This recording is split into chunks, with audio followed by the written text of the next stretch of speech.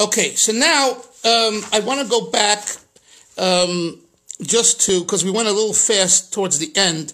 So I want to go back to page 159 and explain a little bit, maybe even learn a little bit inside, because we kind of rushed. We're at a point here where we have finished with the opening statement, quoting Daniel in his prayer of Golus, and which we say Monday and Thursday, starting next week.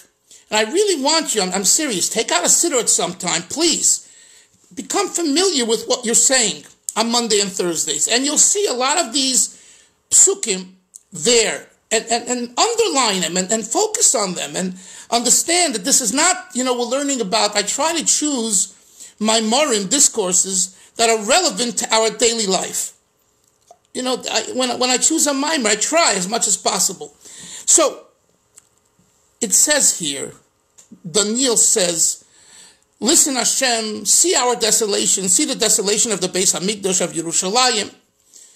See, habeit, ure'ei. So when you say, when you talk to Hashem and you ask Hashem to see, it begs interpretation. Does God see? Does God have eyes? Does God have ears? And I'm sure everyone has thought about this as whether you learned yeshiva as a boy, a teenager, an older adult, a younger adult, what does it mean God sees and hears?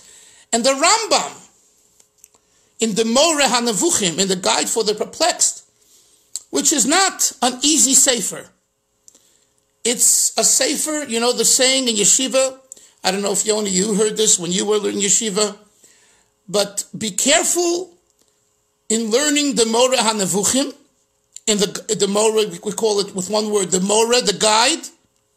You know why? Because you might go to sleep with a solid question with no answer and wake up an apikoris, a heretic, because you don't have an answer. That's exactly what they told us. Yeah. Exactly. Okay, but what's the idea? That the questions are straightforward. Where is God? Who is God? How is God? The questions are easy. It's like chewing gum. You put a piece of gum that you can chew and it's no big deal.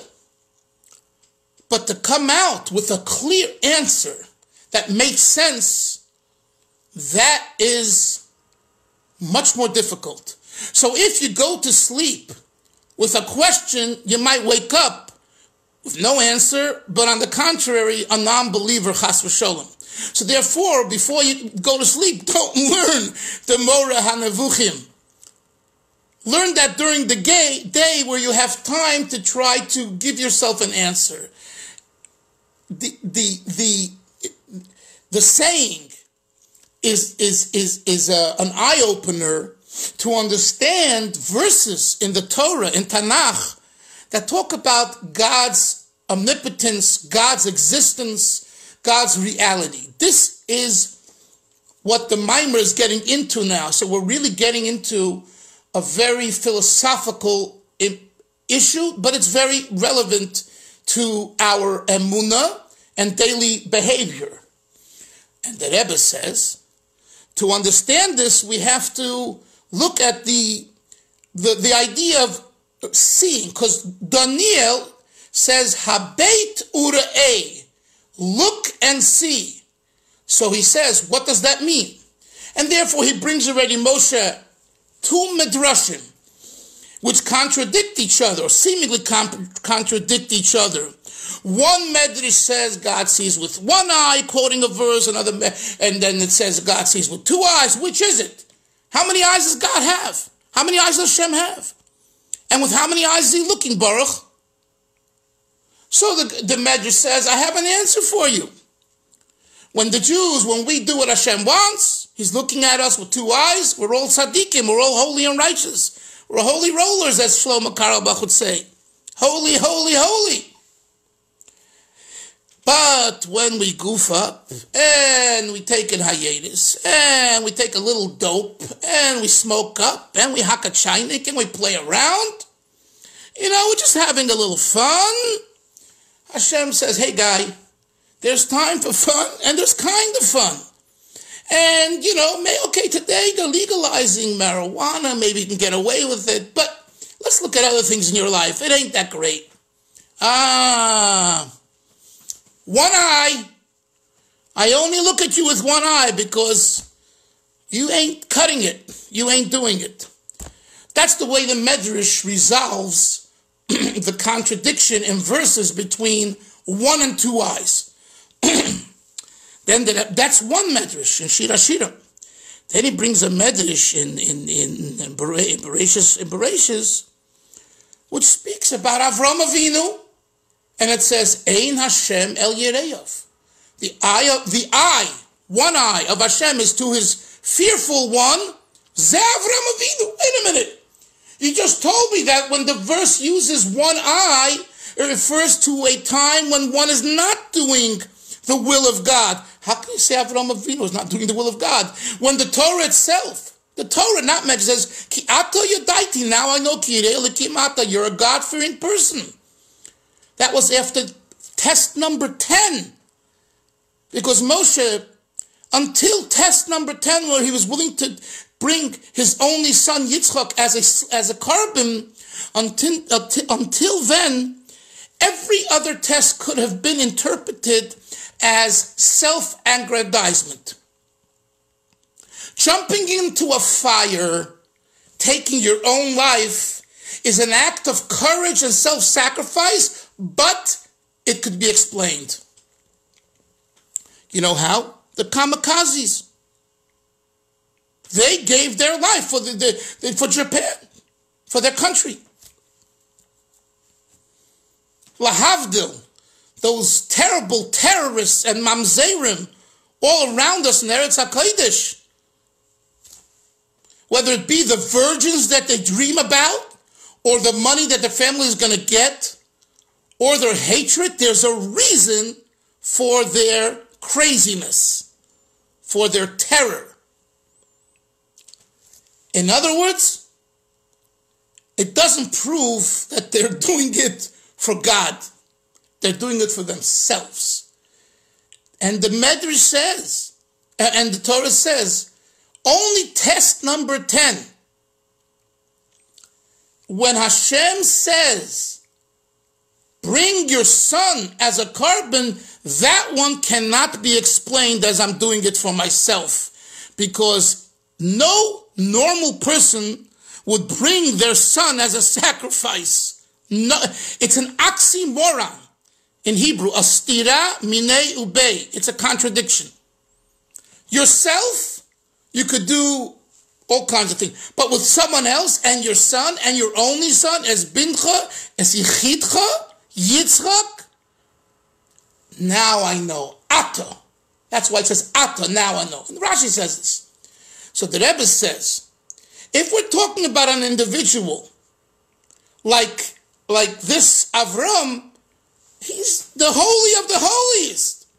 And nevertheless, the Medrash says, Ein Hashem, the I, singular, not eyes, El Yereyav, is upon the fearful one, referring to Avram. So how can you tell me that when the Torah or Tanakh uses the word I in the singular, it's referring to a situation where we're goofing up? That's what the Rebbe brought here as a contradictory medrash to the earlier medrash. Before I continue, is what I said now clear? Moshe Braun, do you understand? If not, let's discuss it. Yeah, thank you. I'm trying to follow you. I see it now.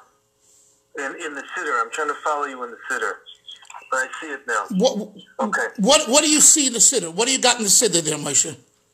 No, I was looking. I'm getting confused between the Ata Shema Elokeinu El Tefilas Avdecha, that pasuk, and to the next one, in the next paragraph, Hatei Elokei as Necho Shma, etc. Because I see that here in the Maamar, it's like jumping back between. No, it's between both of those, right? That's right. That's right. And it's even a third one. It's even a third one, which I was quoting, Habeitu Re'eh. If you look further in your siddur, you'll see, I think it's the beginning of a paragraph with a large word, Habeit Ure'eh. Do you see that or not? Hold on. Yeah, I see. Yeah, I see Habetna. Habetna, right. Habetna, Voshir, Son, Marisecha. Right, but forget about the Habet, look. Right, so... Yes. So he's jumping between, 3 and maybe even another one. Yeah, but the whole section is it's the tefillah of Daniel. So, right, okay, but I understand why you were getting confused. Okay. That's the only reason why. But did you follow what I just explained about the midrashim and what the issue is over here? No, I didn't. You didn't? Not totally, no. What didn't you? What did you not? What did you not? No, I'm not. I think I'm just getting confused between the word Vata and then the word here is Hateh and then Habet. Well, what do you mean you're getting confused? Ata means now. Hateh means bend your ear, bend your emotion, look, bend your ear. And habet means look. It's 3 different words. And in the first chapter or 2, we spoke about the word ve'ata. Why does he use the word ve'ata? And now, and hateh, he just mentioned it, but he didn't really focus on it. And now he's focusing on the word habet, see and look, and he wants to understand what the seeing is. Once once he introduced the idea of habet, see, he asks the question, what does it mean God sees? And now he's going into, and so he brings these contradictory medrashim, which is going to lead us into the Rambam's explanation of what it means that God sees.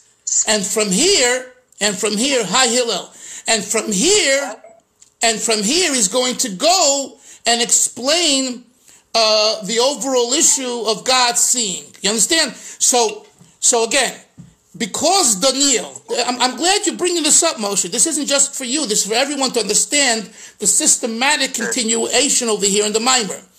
He starts off with the tefillah of Daniel, and he looks, like you say, he looks closely at the wording. And then he finds that in the middle of the tefillah, Daniel says, God, look, habet. And Hillel asked the other day, the difference, we're not getting into habet, urei, see, look. What does it mean God sees? So from there, he brings a medrashic source for seeing. And he says, well, sometimes it says God sees with 1 eye, and sometimes with 2 eyes. What's the difference? And he says, how could it be that, because Avram Avinu is Avram. So I just was explaining at length why Avram was so special. And therefore, if according to the other medrash, God, when it said Hashem sees with 2 eyes, it means it's perfect, it's good. So it should have said about Avram, God sees him with 2 eyes, not with 1 eye. So therefore he says, to answer this and to understand this, we need to clarify what it means that God sees. Where does he bring this clarification from? He brings it from the Rambam Moreh Nevuchim. Let us now go into the text, page 159, and learn and actually read what the Rambam says. Okay.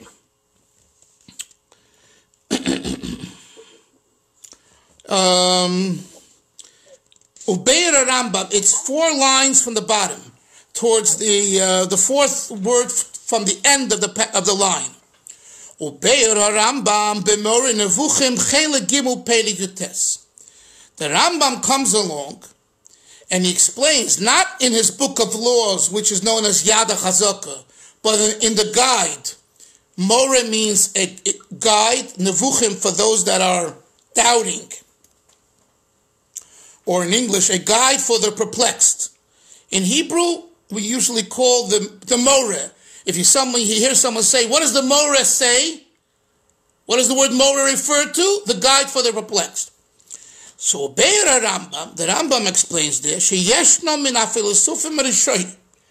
there were early philosophers, Philosophim Harishonim,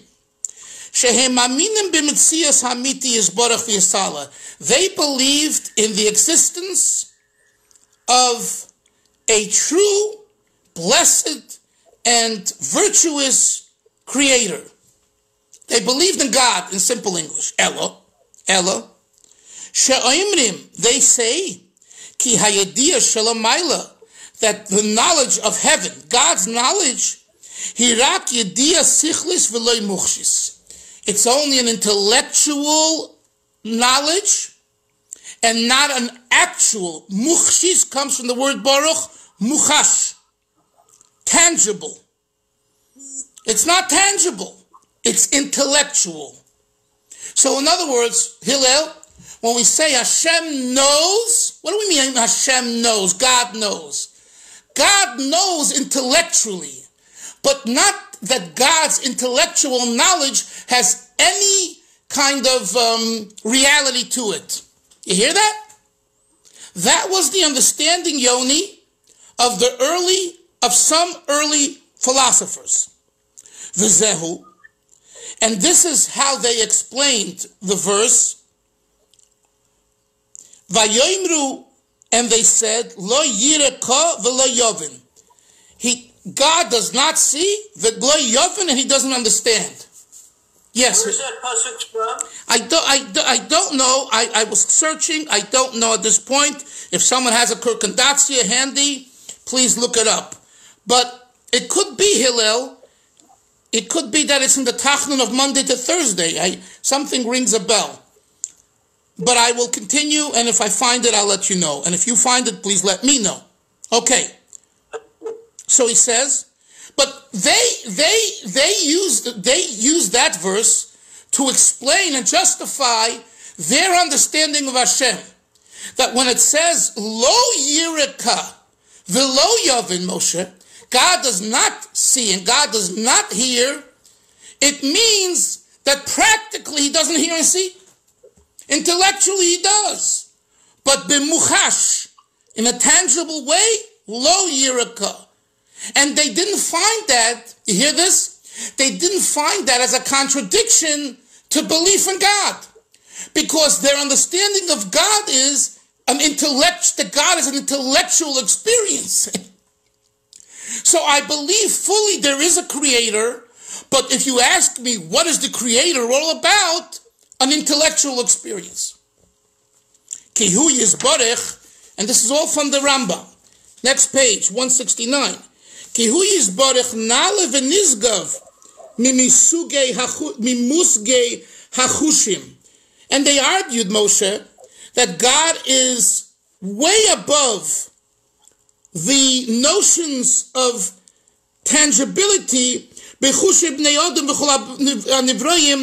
associated with human talent and experience. In other words, they looked and they said, it's a downgrade, it's an embarrassment for Hashem to have to do with chushim, with tangibility. That's Hashem. Are you out of your mind? That's God. We need a God to deal with taking the garbage out in the morning like I just did a few minutes ago and making sure everything was dumped out of the dumpster. Come on. Well, what's with you? What we need God is for the intelligence. That was their argument. Says the Rambam. This was the response and kind of the musar, the hochachas HaChasid, referring to David HaMelech, who the Rambam calls the Chassid. kavanasoi al David HaMelech olav hashalom. The Rambam's intent with the words kavana tochachas hachosid, the proof of the chosid refers to David. Bahakoras moifes sichli, using recognition of intellectual prowess, biomroi, by saying, Moshe, here's the words, hanota ozen, the ozen, the bending of the ear, in yotzer ayin, the creation of the eye. The Rambam quotes those verses, umevayir ha'inyin banochas yisoidis mamuchish, and he explains those ideas in an intangible way and how it doesn't contradict Hashem. And he explains. What's the Rambam's explanation? The chol poyel kli min hakelim. Take someone who makes kli, a vessel, min hakelim, amongst other vessels. Hinin lule shehapoyel hanaseh.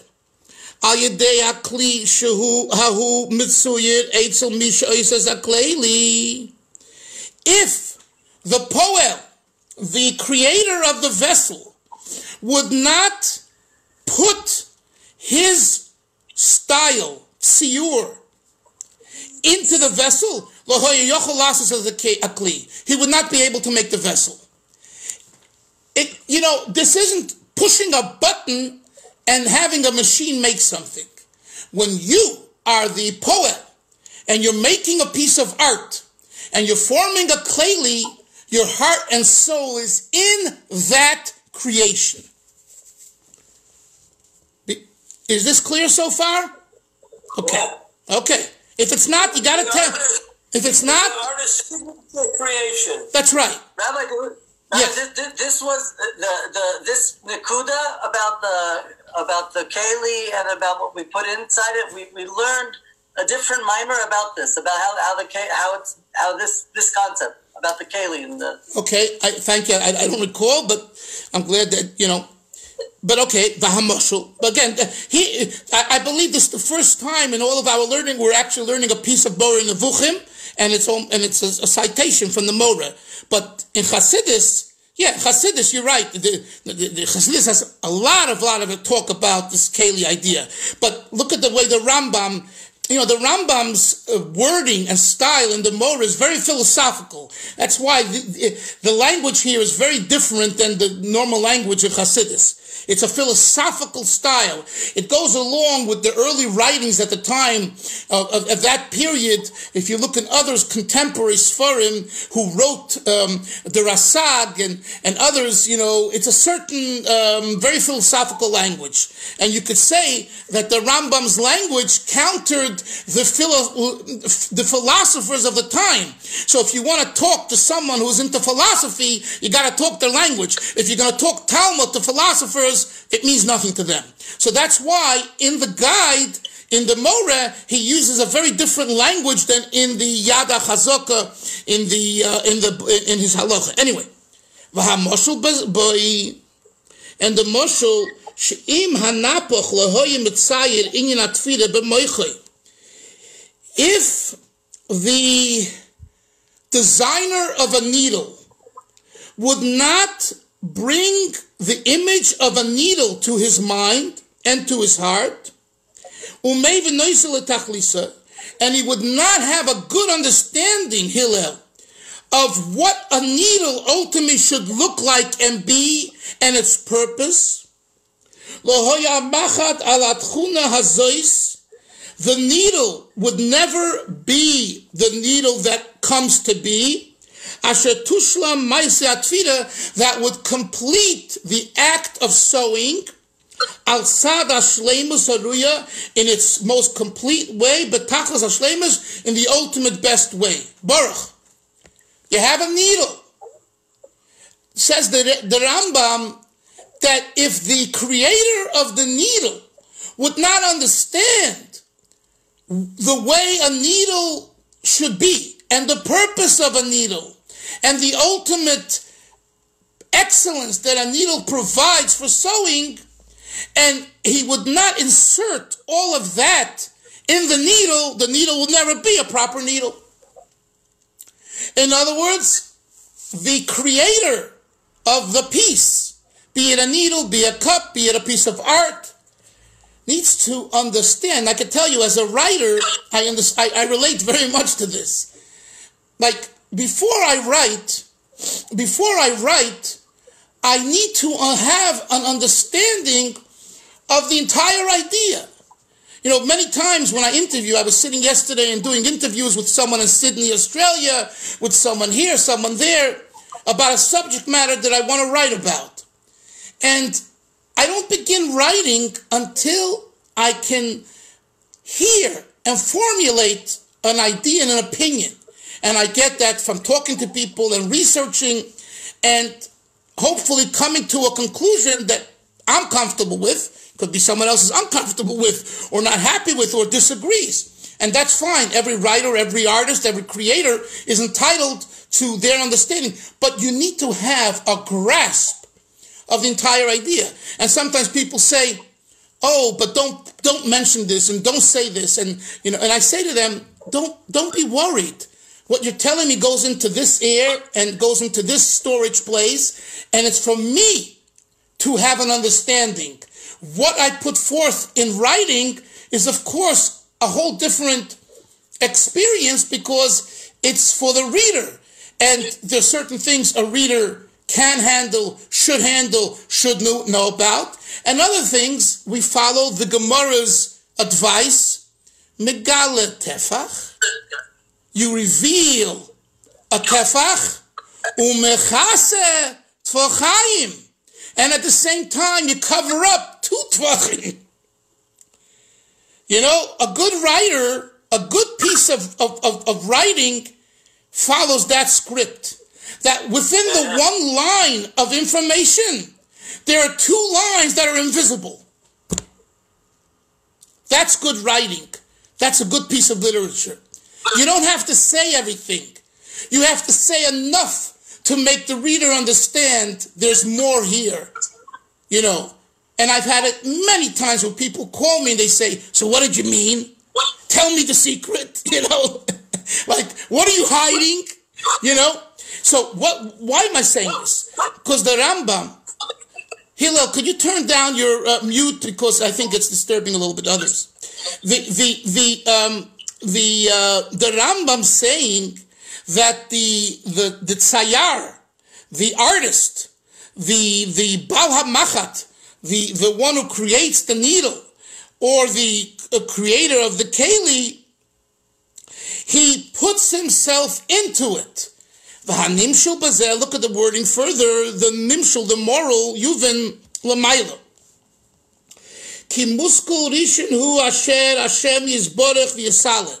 Now, I want to point out that the Rambam uses here the words, Hillel, everyone look at the words, muskul rishon. These are classical words of Jewish philosophy.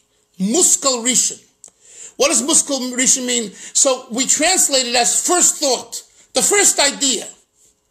So, ki muskul rishon hu, the first idea that comes to mind about God is, about Hashem, Asher Hashem Yizborech v'Yisalet, that the holy blessed Hashem, Sholem B'tachos Hashlemis, is complete throughout, B'li Shum Chesaron, without any deficiency. V'im Kain, Harei Heder Musoge Hachushay Debnei Odom, Hu Pigia V'Chesaron B'Shlimos Ha'amiti. The Rambam says, if God is complete, if God is Muslim, the fact that the philosophers say that God is not tangible is a deficiency in God's true shleimut. How can you be complete and say that he's here but not there? He's of an intellectual experience, but not a mukhshis, a tangible experience. The Rambam says that's a contradiction to God, to the shleimus of God. The Klolos in Masim in Maamar, and the Rambam says this is I'm not, we'll see. I think this is now the Rebbe saying. This idea of the Rambam corresponds with this saying, Avodas HaKodesh Ein Sof Hu Shleimus B'Chsorim. You know, there's a sefer called Avodas HaKodesh, and in the sefer Avodas HaKodesh, which was, written either during the Rambam's times, before or after, but it goes back, and the Avodas HaKodesh writes that Hashem is Ein Sof, God is infinite, Shleimut, Shalem, complete, B'li Chesaron, without deficiency. Look at the next words. These are beautiful words brought in Chasidus Yoni many times. Ukeshem sheyesh lo koach bebilti bal gvul. And just as Hashem has koach, power, bebilti bal gvul, in the infinite, kach yesh lo koach begvul. So does God have power in the finite. V'im tomer, and if you're going to argue, sheyesh lo koach bebilti bal gvul, that God only has power in the infinite, ve'ein lo koach begvul, and God does not have power in the limit and finite, says the Avodas HaKodesh, look at the words, ata mechaser shleimusay. You are deducting from Hashem's completeness. You cannot argue that God is an existence and a reality that relates only to the infinite but not the finite. And that's what the early philosophers were arguing. They argued that if you say Hashem identifies with finite and mukhshis and tangibility, it's a downgrade to Hashem. It's an embarrassment to God. It's not God. Says the Rambam, I disagree with you. And he quotes the Avodas HaKodesh. And the Avodas HaKodesh says, and it's a powerful words, Hillel, did you ever see this language in any other book of Chasidus, Slonim, or anything else? I don't hear you. You got to put on your mute for me to hear you. Not that I recall. Right. Okay. But in Chabad Chasidus, this is mentioned quite often in the Maamorim of the 7 Rabbeim. This quote from Avodas HaKodesh. Baruch, are you familiar with this saying? Baruch Gordon, I don't hear your answer. Familiar with, I've learned a similar concept before. But you don't remember the quote. Kishem sheyesh lo koach. Okay, turn off your mic. Kishem sheyesh lo koach bebilti gval gvul. Kach yesh koach begvul. Hillel, you wanted to say something? Yeah, just it says here, Matim im Maamar Avodas HaKodesh. Right. Is that one of the Maamar of one of the Rebbes? No. There's a sefer called Avodas HaKodesh. I forget now who it's written by, but it's 1,000 years old, I think. Okay, got it. Okay, yeah. Okay, so let me just continue and finish. The Ein Sof. And this is also part of the Avodas. Someone's mic is on. Turn it off, please, Hillel. Your mic. Ve'ein sof hu shleimusa d'chayla. He says there, Ein sof, God being infinite, is a shleimut d'chayla. It's a completion of everything. Now, let me explain this. In other words, you could look at infinity as an issue for itself. We are limited, we're finite, and if we say Hashem is infinite, that's enough. And that's the way, Moshe, the early philosophers understood God. God is infinite. And if we adapt God being infinite, we understand He's not like us. And that's why, you hear guys, that's why they argued Hashem is only interested in the intellectual kind of experience, because there more of his infinity can be experienced and understood. But in taking out the garbage, I don't see God's infinity. So they said, what does taking out the garbage have to do with God? It doesn't. That was their argument. Comes along the Avodas HaKodesh and says, wrong. Wrong because because your understanding of infinity and God being infinite is a limitation. You have put God in a box, in a definition of infinity. And that's not Hashem. Hashem is Shleimusa D'Chayla, the ultimate perfection. And if he's the ultimate perfection, guess what? The garbage is also important. Finite is important. The world we live in that was created by Hashem and desired by Hashem is of most importance. So if you strip Hashem from a real interest in the finite world, you don't have shleimus. You don't have perfection. Let me continue. And this